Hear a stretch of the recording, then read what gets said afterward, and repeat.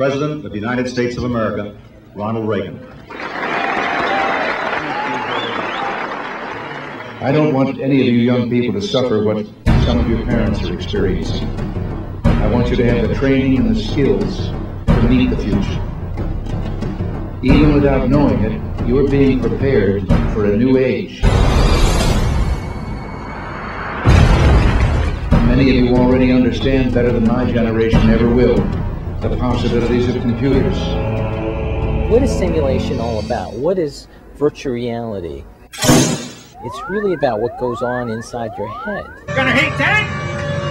Look at that guy. When you look at the Army, it's made up of a lot of 18 and 19-year-olds. Fire! These are people just out of high school, just coming out from the theme park experience. That's awesome.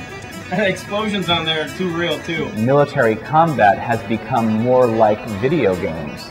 Many young people have developed incredible hand, eye, and brain coordination in playing these games. It's a little easy to be Rambo when it doesn't hurt. These people have grown up with PC computers and console games, and that's all second nature to them.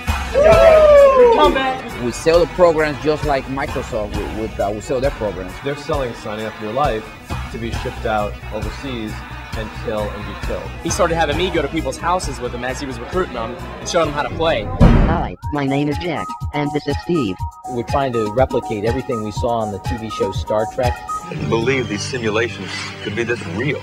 The media that the Pentagon uses and that computer games use and the television are actually the same thing. That is, to me, what I would call the virtual condition.